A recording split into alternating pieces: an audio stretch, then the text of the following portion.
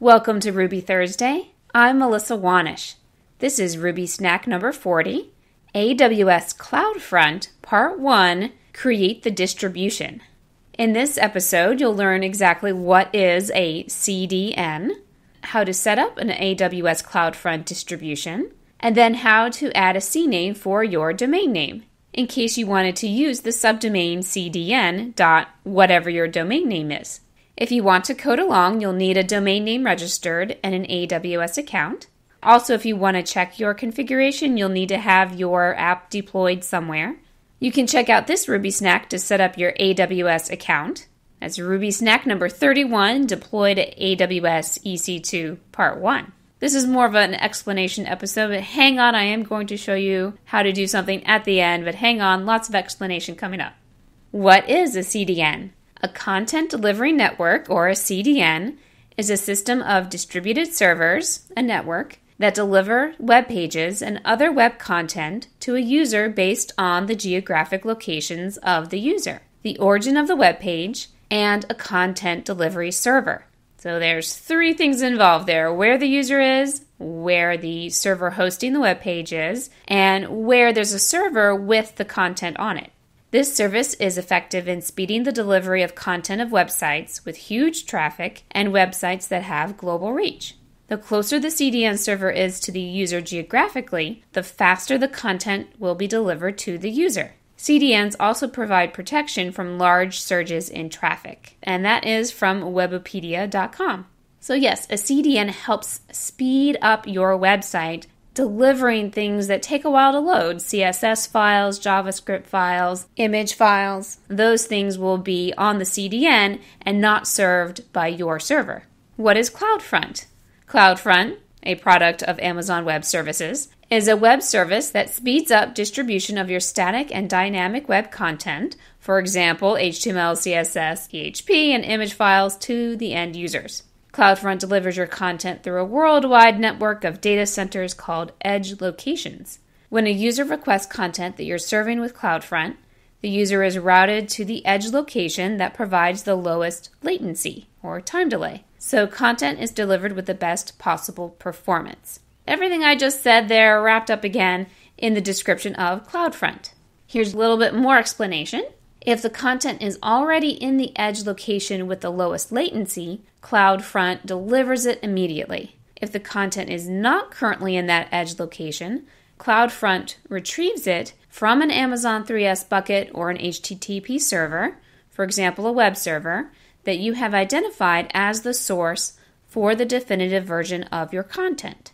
So if someone in that edge location hasn't been to your website before, that is when CloudFront is going to go and store those files in that edge location. Let's create your CloudFront distribution. From the AWS Management Console, click on CloudFront. You'll click on Get Started under the Web section.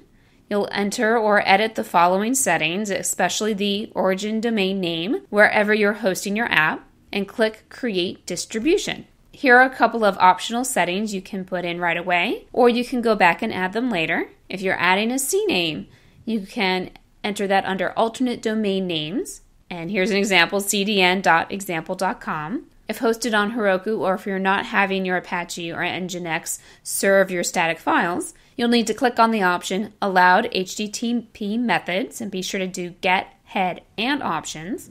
That's going to allow a core setting. Then your cached HTTP methods will turn on options. And if you're allowing the download of assets, you're going to want to compress those so you can compress objects automatically on. You'd really want to use that if you're hosting a whole bunch of assets that people can download, free PDFs or images or other things, and you have them in an S3 bucket. You're going to want to allow the CDN to go ahead and compress that for you. Makes the download that much faster. Opening up our browser, I'm logged into Amazon Web Services, and I'm going to CloudFront. And then you create distribution, and then go ahead and get started underneath the web section. I'm going to enter my origin domain name, and these lovely eyes tell you what each section is all about. And it wants you to choose an S3 bucket or a server hosted there, but you can certainly just put in your own domain name. I'm going to put rubythursday.com. Scrolling on down, We can leave most of these things alone. Here's where we want to make some differences. We're going to move this to Get Head Options so that we can set up our CORS configuration later. I forgot to do this right now, but go ahead and click Options. I went back and edited and changed that later.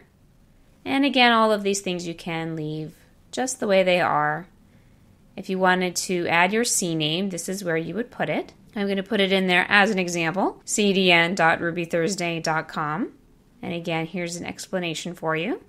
Oops, I misspelled .com. Let's go ahead and make sure it's correct. And scrolling all the way down to create distribution. Now this takes quite a long time, at least 10 minutes or longer.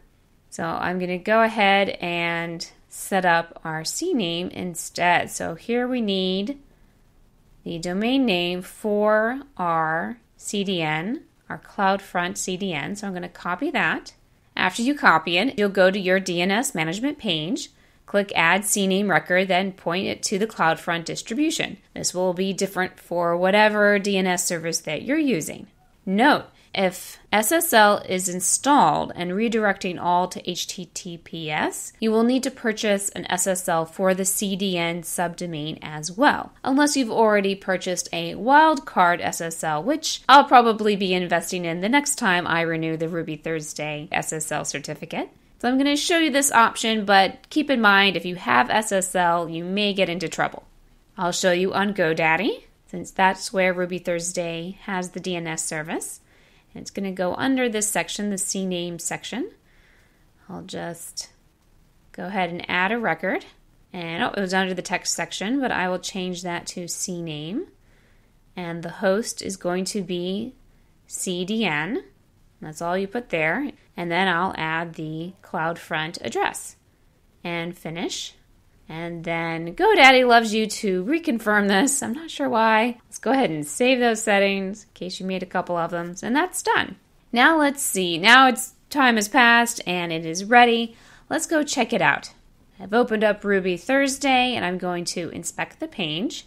And I'm going to go into the head and grab the name of one of my assets. Because the asset pipeline is on, it's created that big long name for my CSS file. So I'm going to copy that and put it in a new browser, but we're going to change where it is. So we've put it under cdn.rubythursday.com and it shows up. So again, you want to change the beginning of it, not from your site, but adding that CDN or whatever your CloudFront URL is, right before assets. In the next part, I will show you how to set up your Rails app to now use CloudFront. Thank you so much for watching this RubySnack. If you are not already on my mailing list, head on over to rubythursday.com to sign on up. If you are not subscribed on YouTube, click that big red button right there to do so. If you have any comments, leave them below. Thanks again for watching, and I'll see you soon.